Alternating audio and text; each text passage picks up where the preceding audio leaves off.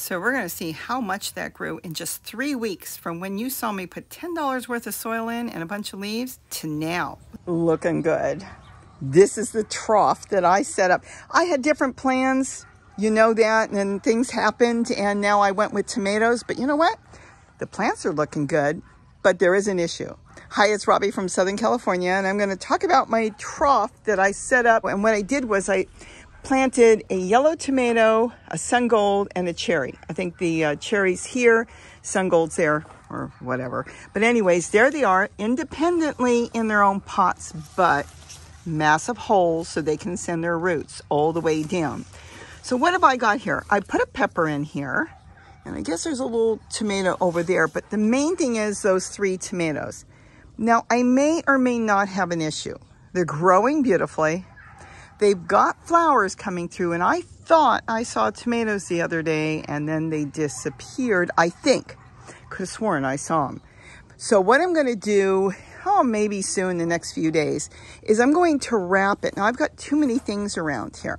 See, there's a lot going on. I've got all this foliage growing all through here, and what happens is I've got a jungle. Just a jungle growing all over around my trough, which is actually a bad thing. If I wanted to make sure I don't lose anything, you would take your trough or take your raised bed and have it out in the open where there would be space all the way around. And we've got a lot going on. You know, we had this thing built. We were building that, and then we're still cleaning up around here. So we have a haven for critters. I've seen squirrels around here, and they sometimes, not always, will pull off green tomatoes. So what I'm going to have to do, hopefully in the next, well, I don't know. I've got like 10 million things I'm trying to do, is I need to trim it back and string up a few more of the tomatoes plants that are hanging over and make it open. So it's kind of its own island. That's when you save most of your plants. And instead of tooling the whole thing, what I'm going to do is put a skirt around it. So I'm literally just going to tie tulle around the bottom. I could do it on like that big if I wanted to, but I'm going to wrap some tulle. And what that will do, and let me tell you something, it works here. And tulle is T-U-L-L-E. If something tries to jump in there, because right now a squirrel or even a rat could jump into that tote, sit on the edge and jump in. I've made it way too easy for them to get in. And then look, they've got camouflage. They're completely covered and no hawks or anything will get them. But with the tulle around it, if they jump in, the tulle doesn't hurt them, but they've got tiny little nails. And their nails are going to grab onto the tulle and then they get stuck. And they have to sit there, I've seen it, and kind of pull their nails out. Well, while they're doing that, they're open for predators. Here's what I did here. There's a good example. I wrapped some tulle around Tommy. This is Tommy the tomato. Now, this is why sometimes volunteers are not that good. Tommy throws a lot of beautiful flowers, but no tomatoes. I don't know anything about Tommy the tomato. You probably saw that video where it was growing in the ground and a mole ate all the roots off. I re-rooted it and planted in here. So it's growing into a really nice plant, but so far no tomatoes. But I haven't given up on Tommy. Well, if I do the same thing, very simple, can put it on with clips, I can put it on with irrigation tubing, I could just wrap it. See, nothing has bothered this tomato plant at all. Nothing at all. Nothing's chewed on it, nothing's come to it because they can't climb in there. As soon as they climb on here, and if their nails get stuck, they have to sit there for a minute and pull their nails out. In the meantime, a hawk could be flying by and saying, ooh, well, at least this is what they could think, and grab them. So they don't want to mess with tulle. That keeps out rabbits. It keeps out all the critters. That will not keep out hornworms. In other words, the butterflies or the moths that would come on there. It won't keep out birds, but birds, a lot of birds, not all birds, do not want to land on tomato plants because of the trichomes, which is those little, see the little hairs on there? Those are sticky. And you can't wash it off. It's like a tar. So even if they go to a bird bath and scrub, it's really hard to get off. So if I ended up with hornworms, I should put some tree branches in here. And then the orioles can come, land on the tree branches, and then eat the hornworms off. They can land on the wire. They're really good at maneuvering around. So there's a lot of things we can do to get rid of pests. But right now, this is set up for pests, all kinds of pests. So I'm going to get some tulle around that, and then we'll trim it back really good, and we'll see how that goes. Because the flowers look good. I don't see any problems with the flowers, but I did believe I saw some tomatoes. Oh, see, there's tomatoes. See if we can get in here. Right here, see? I think there was tomatoes. Oh, there's more tomatoes here. Okay, and there's more tomatoes there. All right, I'm gonna have to get tulle wrapped around there. I'll leave my onions. I have to start picking these off or I'll lose them. These are walking onions. They do not produce seeds. They throw little onions, baby onions. Think of guppy fish. Guppies don't have eggs, they produce babies. Well, walking onions produce baby onions and then you just stick them in the ground. So I'll have to trim those off and get the onions growing. I don't want to lose them. Kind of clear off a little bit back here, make it a little bit open, just a little bit more, and then get some tulle around it. Now I could wrap tulle quite high. I could even put it onto the plants, wrap it around, and leave the top open if I want. So I'm going to do that and we'll see what it looks like.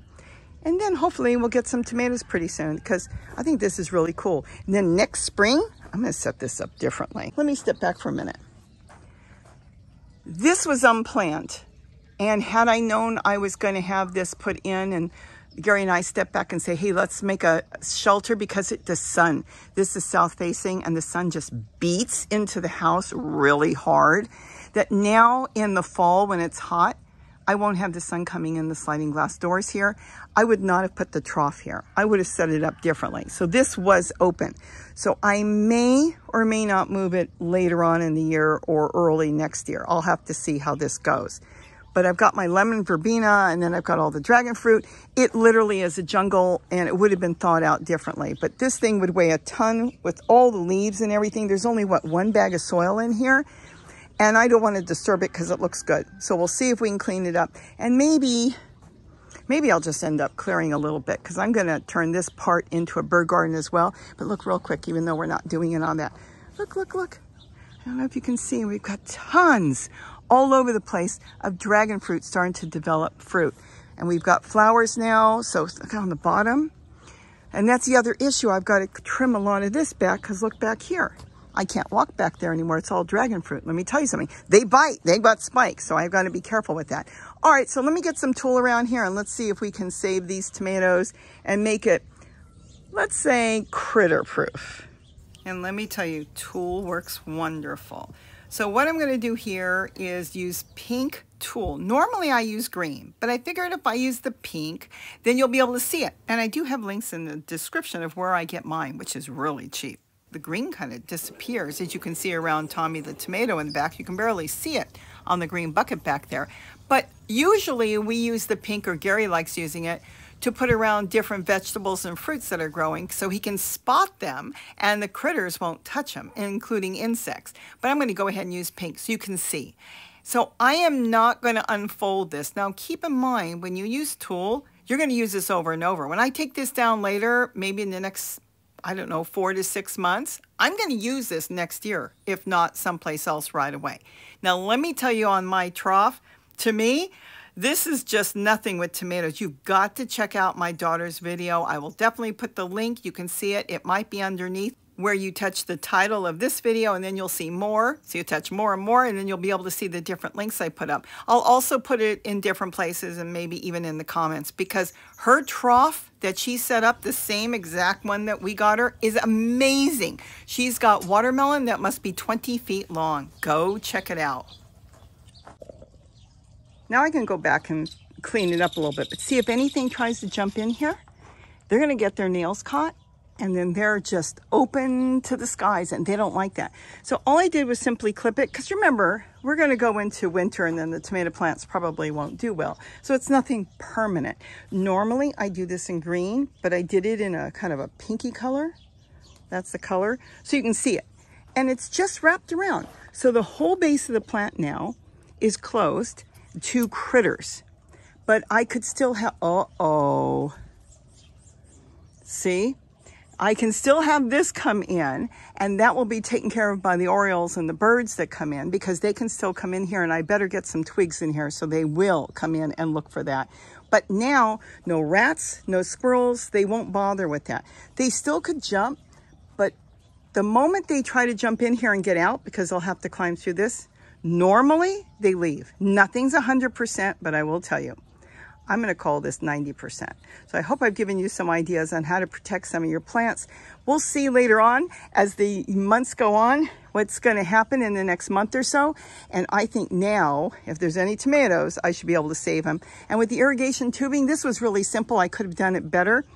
Here is yarn, and it holds everything up. I've been just stringing back and forth to hold it up as it gets taller and taller. And then if I don't want it to get any taller than that, I can trim it later. So I got this stick. This is just an old collard branch, and I'm going to stick it in down in the soil where it's not going to hurt any plants. Just kind of, if I can find a place to put it where it's out of the way, but it can hang in here.